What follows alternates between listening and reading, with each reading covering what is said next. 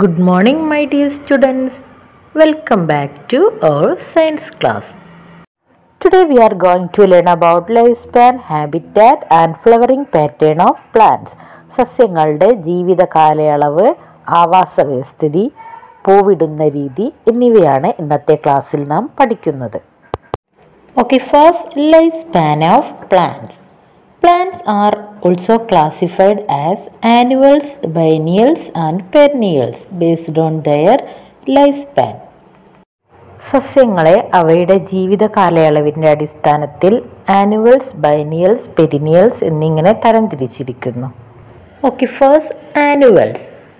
An annual is a plant that can complete its life cycle in one growing season.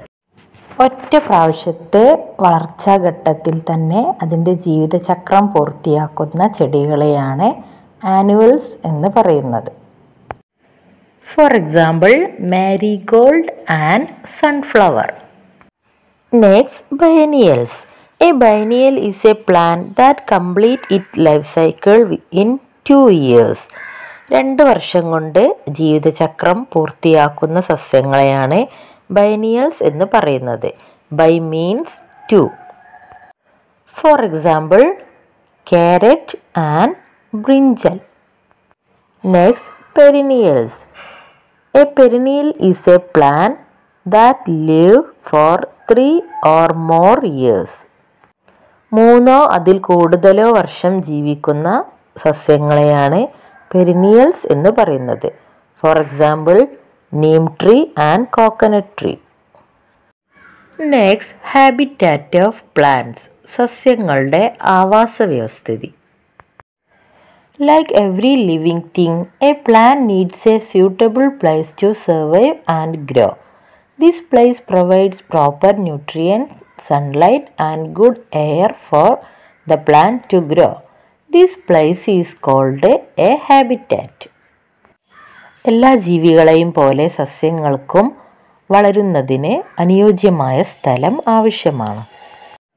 കൃത്യമായി സൂര്യപ്രകാശവും വായുവും വളവും ലഭിക്കുന്ന സ്ഥലത്ത് മാത്രമേ സസ്യങ്ങൾ വളരുകയുള്ളൂ. ഇത്തരം സ്ഥലങ്ങളെയാണ് ഹാബിറ്റാറ്റ് ഓഫ് പ്ലാന്റ്സ് അല്ലെങ്കിൽ സസ്യങ്ങളുടെ ആവാസ വ്യവസ്ഥിതി എന്ന് പറയുന്നത്. Based on their habitat, plants are classified as terrestrial and aquatic plants. സസ്യങ്ങളുടെ ഹാബിറ്റാറ്റിൻ്റെ അടിസ്ഥാനത്തിൽ സസ്യങ്ങളെ terrestrial plants and aquatic plants എന്നിങ്ങനെ തരംതിരിച്ചിരിക്കുന്നു. ടെറസ്ട്രിയൽ പ്ലാന്റ്സ്, മണ്ണിൽ വളരുന്ന സസ്യങ്ങൾ. Plants that grow on land are called terrestrial plants. In terrestrial plants, some plants grow on the plains. നിരന്ന സ്ഥലത്ത് ചില സസ്യങ്ങൾ വളരുന്നു. For example, paddy, wheat and sugarcane. Some plants grow on the hills. ചില സസ്യങ്ങൾ കുന്നിന് മുകളിൽ വളരുന്നു. For example, tea, pine and willow. Some plants grow in the desert region. ചില സസ്യങ്ങൾ മരുഭൂമിയിൽ വളരുന്നു. For example, cacti and date palm. Some plants grow in the snowy region. മഞ്ഞ് പ്രദേശത്ത് ചില സസ്യങ്ങൾ വളരുന്നു. For example, fir tree. Next, aquatic plants, വെള്ളത്തിൽ വളരുന്ന സസ്യങ്ങൾ. Plants that grow in water bodies such as lakes, rivers and oceans are called aquatic plants. Examples, lotus and water lily. Next, flowering pattern of plants. Plants can also be classified as flowering and non-flowering plants based on their flowering pattern. പൂക്കുന്ന രീതി അനുസരിച്ച് സസ്യങ്ങളെ പൂവിടുന്ന പൂക്കൾ, പൂവിടാത്ത പൂക്കൾ എന്നിങ്ങനെ 2ആയി തരംതിരിച്ചിരിക്കുന്നു. Flowering plants. Most plants produce flowers. These plants are called flowering plants. Some plants bear flowers only during a particular season. ഒരു പ്രത്യേക സീസണിൽ മാത്രം ചില സസ്യങ്ങൾ പൂവിടുന്നു. For example, tulip. Some plants bear flowers throughout the year. വർഷം മുഴുവൻ പൂവിടുന്ന ചില സസ്യങ്ങളുണ്ട്. For example, Jasmine.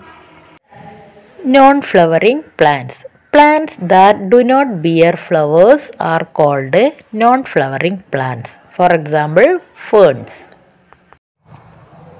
The Neelakurinji flower found in the forest of Western Ghats in South India blossom only once in 12 years. 12 വർഷത്തിൽ ഒരിക്കൽ മാത്രം പൂക്കുന്ന സസ്യങ്ങളാണ് നീലക്കുറിഞ്ഞി. ഇന്ത്യയുടെ തെക്ക് ഭാഗത്താണ് നീലക്കുറിഞ്ഞി പൂക്കുന്നത്. കേരളത്തിൽ ഇടുക്കിയിലെ മൂന്നാറിൽ 12 വർഷത്തിലൊരിക്കൽ നീലക്കുറിഞ്ഞി പൂക്കുന്നു. Okay dear students, let's recall kinds of plants. Size and shape, trees, herbs, shrubs, climbers and creepers. Lifespan, annual, biennial and perennial. Habitat, plains, hills, deserts and water.